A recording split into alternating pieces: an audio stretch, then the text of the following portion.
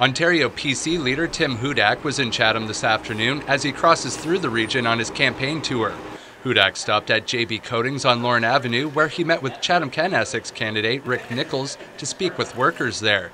Hudak says the Conservatives would be the best partner small business ever had if elected. He's lowering taxes to give consumers more money in their pockets so they can spend in the economy to create jobs, and lowering business taxes to encourage investment and job creation here in Chatham again. Secondly, reducing the red tape burden that is holding back our businesses and frustrating entrepreneurs. Hudak spoke with some local supporters, including an old schoolmate, before stopping by the CFCO studio for an interview with Blackburn News.